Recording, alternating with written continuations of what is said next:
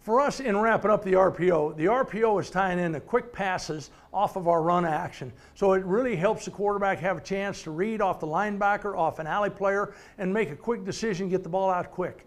When we move now into our play action, we're going to be staying with basically the same runs, primarily inside zone, the stretch play, and our power read look. And now we're looking to hit the home run. So what I want to do is just very quickly just run through, kind of give you a quick idea on our protections.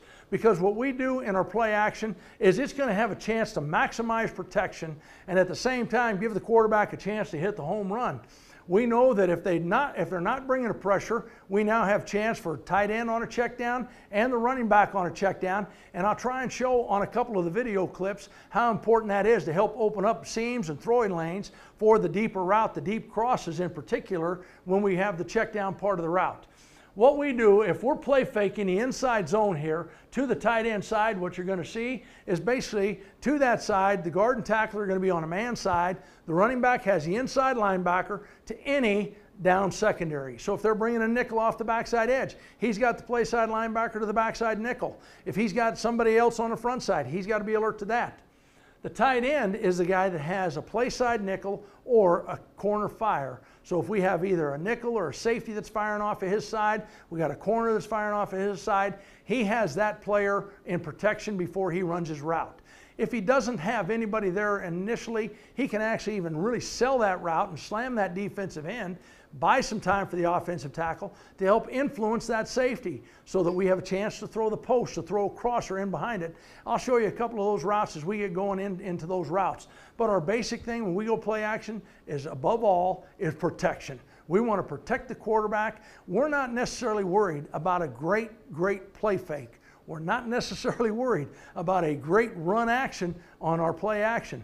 We believe this is now more of a standpoint. We're depending on the backfield action and basically for the reaction of who's been coming down in the run support to throw our big route down the field. So let's take a look at some of our play action routes. First of all, two things in our play action pass that we want to really make sure that our quarterback understands. The first one is simply who the sack threat is. You looked at the protection just a little bit ago. What we do if we are play faking with the inside zone, we're going to go man protection on that side. We're going to slide to the backside. Our running back is the guy that has to be responsible for basically the guys we talked about as F1 or F2. In this particular situation, I put the nickel on the backside, so the running back is responsible for the play side linebacker. If he is not blitzing, the running back is also alert to any secondary rotation. If you're getting this safety rotating back, there's a great chance they're bringing the pressure off the backside. So now that running back will actually come back and he is responsible for the backside nickel coming off the edge. If he is not, he is going to continue to spot up and or work backside in his control route and his check down routes. Those are going to be very important for helping the quarterback with his progression. The tight end is going to be slam blocking just like we're running the zone or even a stretch play. He's checked down to the front side. He's the one that's responsible for either a safety or a corner fire on his side. If he's getting rotation there, he is alert to the rotation. He's got to be the guy to pick up the front side edge. In the pass game now, what we're looking at, we said the quarterback has got to be responsible, number one, for the sack threat. We should be in great situation with our protection. But number two, then, he has to confirm basically the cover threat.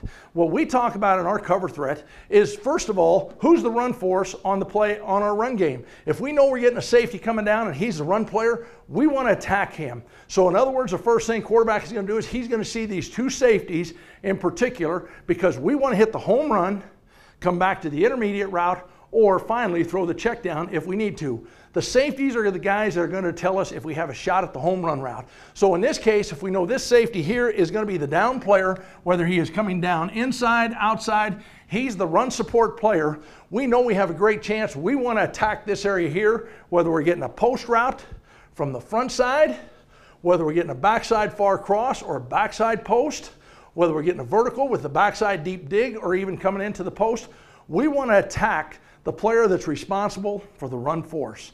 And so the quarterback is alert to basically the cover threat and understanding what those safeties are telling him.